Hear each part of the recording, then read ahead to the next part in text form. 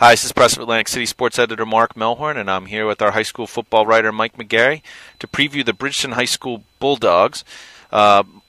Interesting year for Bridgeton. Usually a smaller school. They are a smaller school. They are going to be in Group 3 this year. They have had a history of success. They were 6-4 last season, but they're really going to be rebuilding this year, Mike.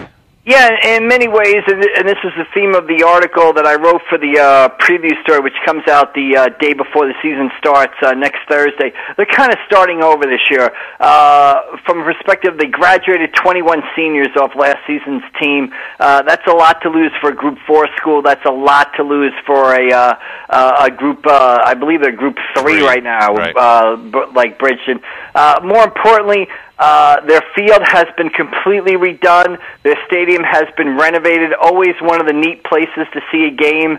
It was one of the FDR Public Works projects back in the 1930s. It's been renovated. They've got new aluminum bleachers. They've got a brand new artificial grass field.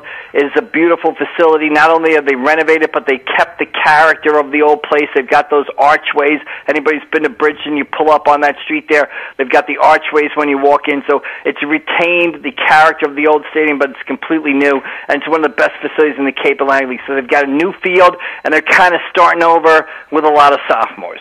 Right. You mentioned a lot of 21 seniors from last season graduating, lots of sophomores. Who are some of the skill positions that we should look for, though, for the Bulldogs? Well, I think Stephon Bowman, running back, established himself as, had an outstanding freshman year. He rushed 132 times for 722 yards. You would expect him to build on that after last year.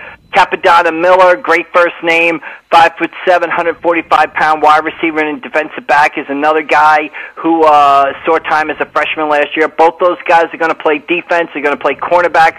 Coach Dave Ellen said he knows they're going to be tested, but they want that. They want to be tested. They want the ball on offense, so that's good to see. And then they've got junior Ronald Williams taking over at quarterback. He's been the backup the last 2 seasons, but he knows the offense, so he's going to go in there and look to provide some stability and leadership for the Bulldogs.